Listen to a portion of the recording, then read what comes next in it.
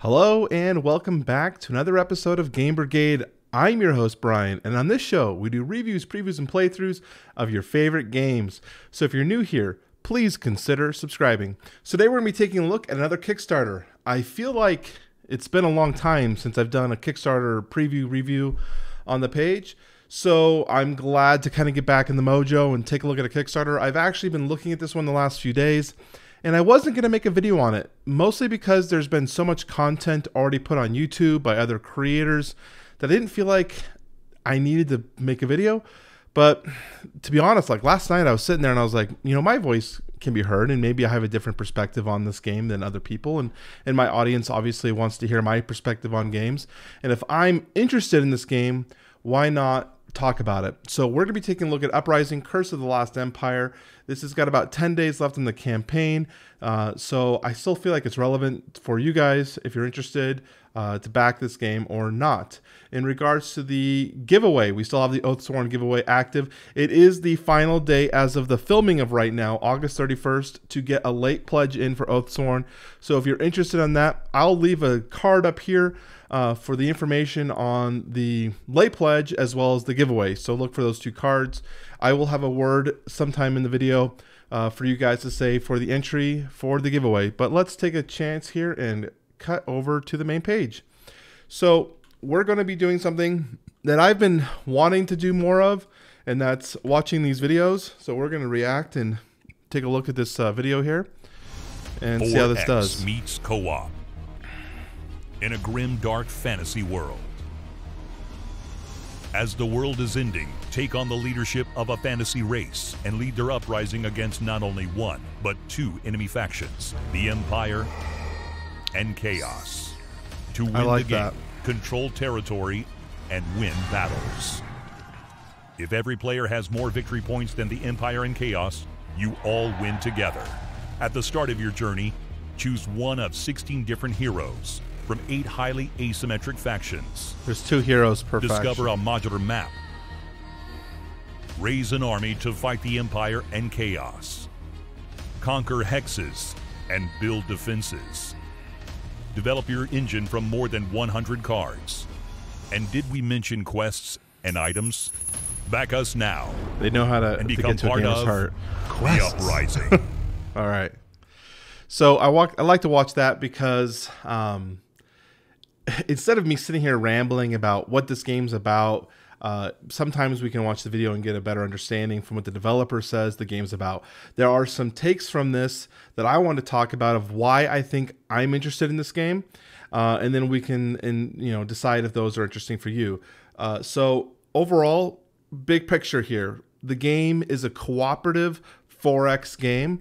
I don't really think I could I honestly can't think of any that I own or that I played that might mix somewhat similar to that. You could say that like Spirit Island is a similar kind of feel with the way the board's laid out, but not really in the same vein as the way this game is built. So for one, this will be a unique game in many people's collection, which I think is great. The 4X aspect being cooperative, a lot of 4X games are usually cutthroat. A lot of people don't like that genre because of the aspects of having to fight your friends. I do know that significant others don't like to attack their partners. So being able to play a cooperative game and still experience the 4X atmosphere is great. I also really like that it has 2 AI opponents. You've got the Emperor, who is situated in the center, and then you have Chaos, who is going to be, you know, depending on the cards where they're located and where they spawn. And those factions, not only are they trying to attack you, they're attacking each other, which breathes more life into the world and makes this a little bit more believable as you guys are all vying for power.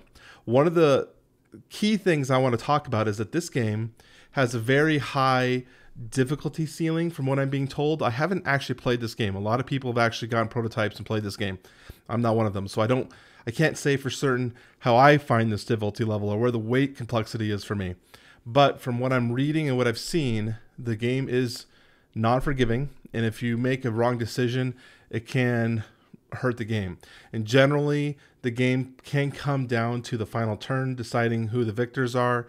And because of the fact that all of the players have to have more victory points than both AI, that could cause a loss. You could have, if you're playing a 3-player game, 2 people above and 1 person below, and that will lose the game.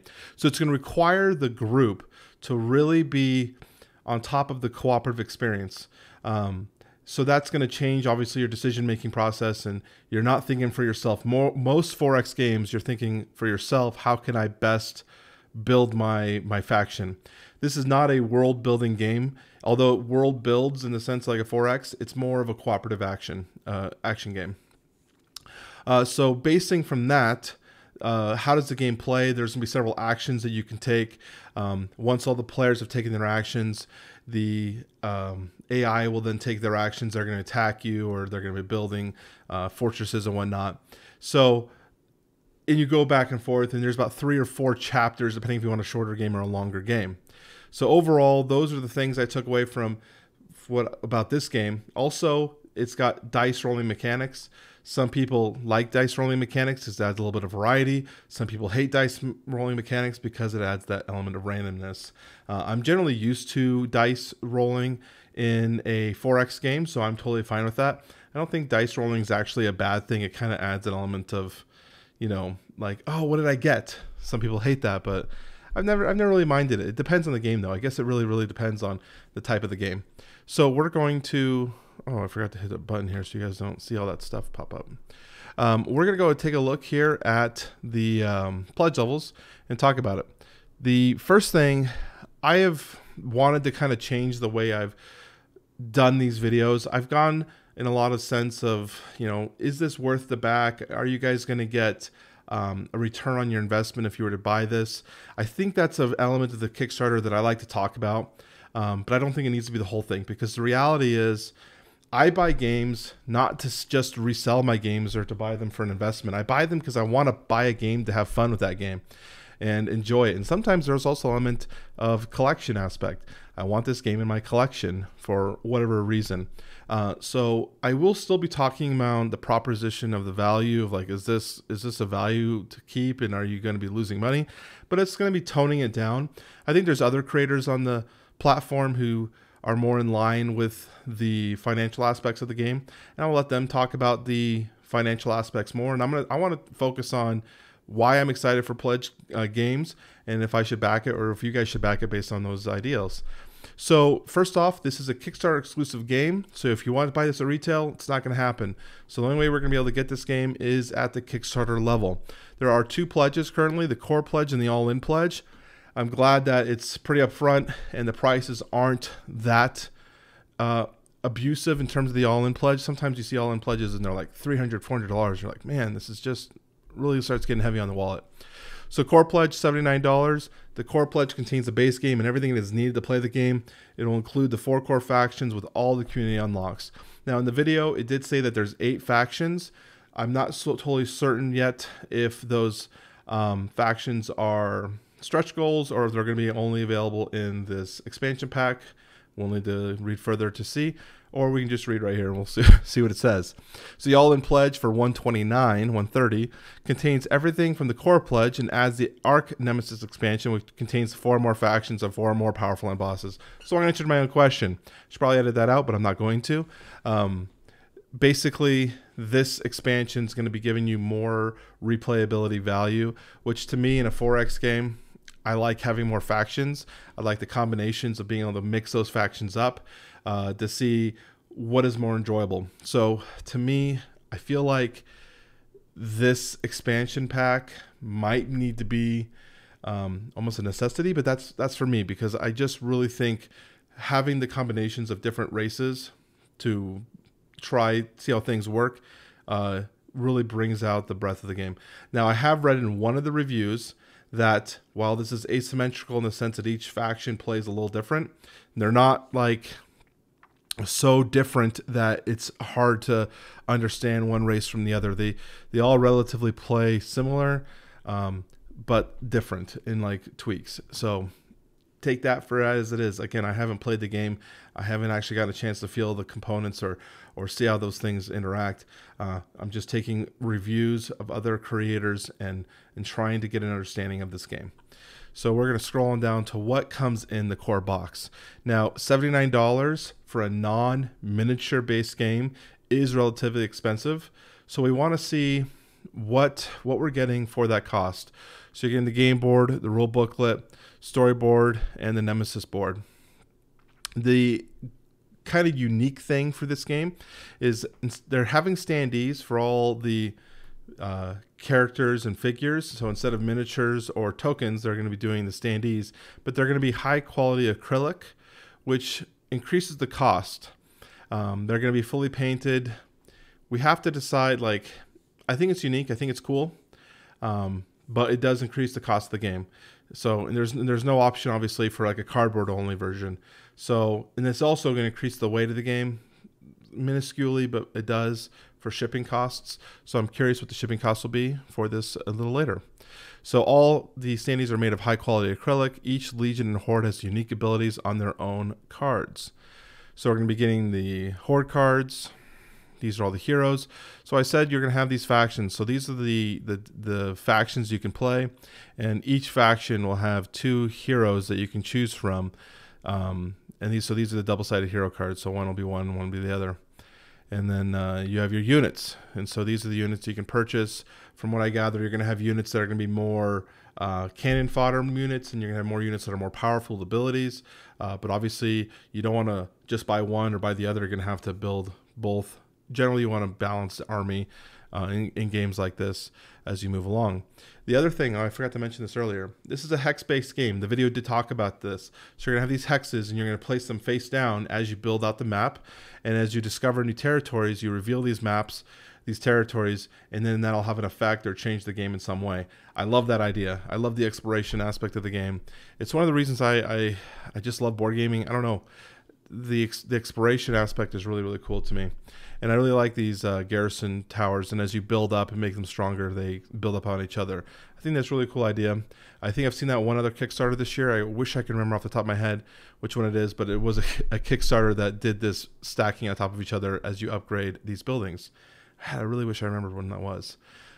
So these are curses. Chaos will destroy the map with curses, leaving behind a lifeless wasteland. I really am curious more about the lore and backstory. I actually will be honest with you, I didn't look too much in the backstory of the game. I wanted to focus on the actual gameplay and the components, but as I was reading more, I was like, man, I really want to know, like, what did the Empire do? Who's Chaos? So that's interesting to me, and I think there's a good depth here. If you are truly interested in looking into the backstory, that you could find something that's interesting. So we're gonna have a bunch of cards. Now the cards, they have event cards. You're gonna have item cards. The item cards, you can send your hero on quests to get more items if you want to try to buff them up. And the event cards are revealed to basically say what's happening, what are the special rules of each turn. As you take them, you can do, I think I said 3 or 4 chapters, and I think these are revealed on each chapter, which will say what happens. So this is good. That adds a little bit of variety, and they say that they are linen finish tarot size cards. They're gonna be nice and big. So more components. This is probably where you're getting a lot of your weight and costs from, is a lot of these plastic, high quality plastic components, as well as, you know, you have the towers, you've got the standees, you're gonna have quite a bit of standees. So this is where that cost is kind of coming into. So we're seeing why we're in that $80 range for the costs. So these are Rebel Havens in action. Check it out. You see how you build it? It doesn't spin on its own, just so you know. It just sits there. It doesn't spin. We have resources. I believe the resource is salt. Yeah, salt is the new gold. And you always need food and plunder. So that's salt. I think it's interesting that they're using salt as a resource. Again, adding more to the idea of the world, building out this world, you know, saying how valuable salt could be. You know, if you're in a salt flat, man, you'd be really rich, right? But then you're just not going to be able to find any food because it's pretty barren. And then you have the modular inlay here with lids. I think it's great whenever a game wants to create an actual modular system for their game, for storage solution. I love it. I always give props to any game company that actually makes one that works. That's the thing. It's got to work for realistic. Like, if you decide to sleeve your cards, are these thick enough to sleeve cards? Like, these are all important questions. They generally answer those through updates. So you have to check that to see if you're going to have that. So here's the expansion. This is one I was talking about, that based on the ability to get more factions, I feel like this expansion might be worth it. So let's take a look through the expansion. We've got the rule book, and that's the Arc Nemesis to Uprising, 4 Imperial standees, so 2 more Legions and 2 of the dreaded Arc Nemesis. We have 2 new Horde and 2 Arc Nemesis, the Kraken and the Curses. Okay, cool. So these are pretty cool. I like the arts. I mean, and I like that these are like evil demon looking stuff. These are pretty normal looking guys. I mean, this is a Drake. Looks pretty cool. The Draco Lich, it looks like. We have more cards. This is what I was talking about, though. You have these four more factions with 2 heroes each to add that variety to your gameplay. Interesting that the colors are somewhat similar to the other factions' colors. I mean, do we have a tan guy? I don't like this. So they're not entirely similar. I saw the orange and this blue, and they were kind of similar. Let's see here. Do we have an orange and blue? We have this kind of tan and aqua. They're close. They're not identical, but they're close. All right, so we don't need to talk about the factions. Like, you're getting all the same stuff. You're getting 6 unique double-sided hexes, 4 home hexes, and 2 advanced sea towers. So you're gonna get more hexes for building stuff, more havens, more inserts, and whatnot. So let's talk about the add-ons. This is where you can kind of get heavy in terms of buying stuff. Dice packs. Unfortunately, in a game like this that has a unique set of dice, sometimes if you're having a higher player count, so 3 or 4 players, it is beneficial to have more dice. Sometimes these publishers don't even give you enough dice to play the game as it is, and so you have to like roll and pick up dice and roll again. Hate that. So sometimes these dice packs can be necessary, but I usually don't know until I play the game. But in a game like this that's going to be exclusive, you might be taking a chance not knowing if you're going to need more dice or not. The playmat's interesting because the playmat is not going to be available through the Pledge Manager, which is not common. You're going to have to purchase it separately through this company, Deep Cut Studios. So you'll have to click it here and buy this playmat if you want this specific playmat. I'm not totally in love with that. If you're wanting the playmat, which I think in a game like this, playmats are always great, but I don't like that it's not being offered through the Pledge Manager. They basically went to a third party and said, hey, we want a playmat. We don't want to produce it. We will give you a cut if you produce it for us. It's okay. I just don't like it. I just don't like it, especially with this game that's going to be shipping in, I think, 2021 August, I believe is the ship date. Like, when am I going to get this playmat? Is it going to be shipping with my game? Or how are they handling it? These are questions that will probably be answered at some point. Yeah. And then item pack. More items equal more fun. Add 20 items to your deck. I wish this wasn't an add-on. I feel like this could be added as a stretch goal. But what can you say? So how to play, we're not going to cover that because we've already kind of talked about the how to play. We're actually going to skip on down to the shipping level and discuss shipping, because this talks a lot about the what I was talking about, the lore. If you're interested, this has all the information about the lore. We're not going to cover all that lore. Oh my gosh. Shipping. Where are you at? There we go. Okay, before we get to the shipping, preface, I feel like I've been told that the shipping is fairly high, so let's see if that's true. Okay, so shipping costs, estimated shipping costs. United States, all-in pledges be 23 and 26. UK and European Union, 28 to 32. This is fairly high. Australia, 27 to 31. New Zealand, 53 to 59. This is fairly high, especially for these regions, Alaska and Hawaii. I mean, that is very brutally high. Overall, for the U.S., $23 to $26. It is higher than I'd like. Generally, I see games at this point between like $15 to $17 for a game of this breadth. But because this is a first-time publisher, which I didn't mention earlier, it's a first-time publisher, they generally don't have the resources to get discounted shipping rates from the Quartermasters Logistics or whoever they're choosing to use as their shipping. So it costs a little bit higher, and you don't get that subsidy cost like CMON Games will get you. So this is just the aspect of sometimes when you're purchasing a game from a newer developer, you have higher in shipping costs. So they do have stuff here between like what includes what. If you are part of the UK and European Union, which I know some of my audience are, it's about 15% right now is from the UK or the European Union. check to make sure that this falls into your category. So shipping is a little high. Don't think it's a deal breaker, but $25 is not something to like scoff at. It's fairly high. So that's the end of the Kickstarter in terms of this. We're gonna go and scream. Actually, we're not gonna do that. We're just gonna cut back to me and just wrap up. So overall, should you back this game?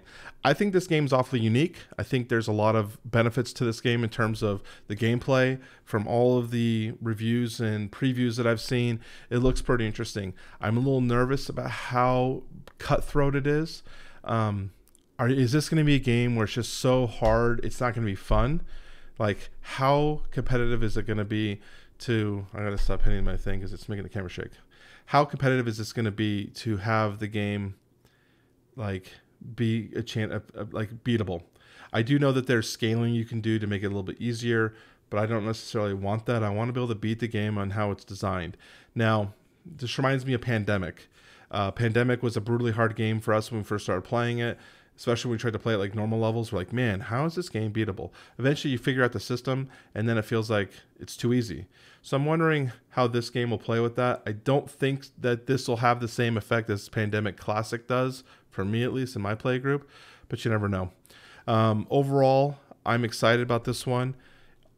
I haven't backed anything like this game in a while, so I'm curious if I'm going to end up backing this one. I will then, of course, because it's still August right now, it'll be in my Kickstarter callback, which will be coming out in about 2 days regarding any games I backed in the month of August. So that's a little good for you guys because this one's still technically going. Normally I don't cover the callbacks until the thing's over, so you will know about that later. Let's talk about the giveaway. So if you're here still for the giveaway, which I know many of you are, in fact, some of you guys are cheating because I can see where my retention levels are at in terms of like where people are like they're really high, then it kind of goes down. At the end, it's spiking. So I'm like, you guys are just coming in to watch the end of the videos. Maybe I'll change it up and put it in the middle of the video or something. I don't really care, actually. I want you guys to get the bonus entries. To me, it's more fun having to comment to everyone. So today we're actually going to have the word is going to be Nemesis, based off of the creator Nemesis Games. So leave a comment down below for in the Nemesis somewhere along the lines, and let me know what you guys think of this game. Are you going to be backing it? Is it something that interests you? If you like this video and you want more Kickstarter reviews, make sure you hit the subscribe button and hit the like button. Also, let me know what you guys think of the format changing from the perspective of financial to more like gameplay, and is this going to be enjoyable? Because I feel like that's more in line with my personality. Let me know what you guys think. I appreciate you guys staying to watch the end of the show. I try to keep these relatively quick in terms of recording time, so hopefully I didn't ramble on too much. I will talk to you guys very soon. Bye.